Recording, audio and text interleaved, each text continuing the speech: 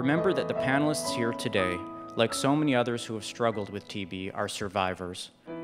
Our challenge, either as journalists or as advocates, is to encourage people to keep looking, to make people understand that the people we see in the pictures or read about in the articles and the issues that they're dealing with are part of the same world and the same reality that we live in.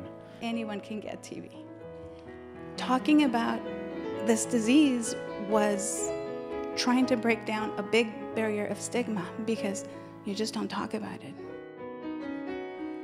The communities and the patients are not empowered enough to actually understand why they should be able to take their drugs consistently. But I want to thank you because I've been able to speak on behalf of the voiceless. When my daughter was 5 years old, she was diagnosed with primary complex, which I had no idea what is primary complex. And I just found out with my doctor over here in the States that that's what they call TB for the children. I didn't know that TB can almost kill her. These two treatments are really hard time in my life.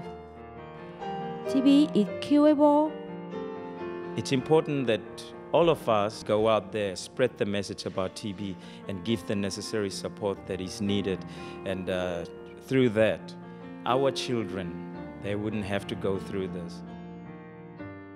Now today, USA saves the lives of many MDR patients in Africa, so I want to say thank you. We have the means to eliminate TB, and yet we're not doing it.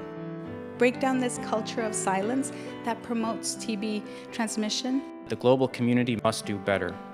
It's not a problem of Africa, it's not a problem of Europe or of Asia or only America. It's not a problem of the poor or the rich.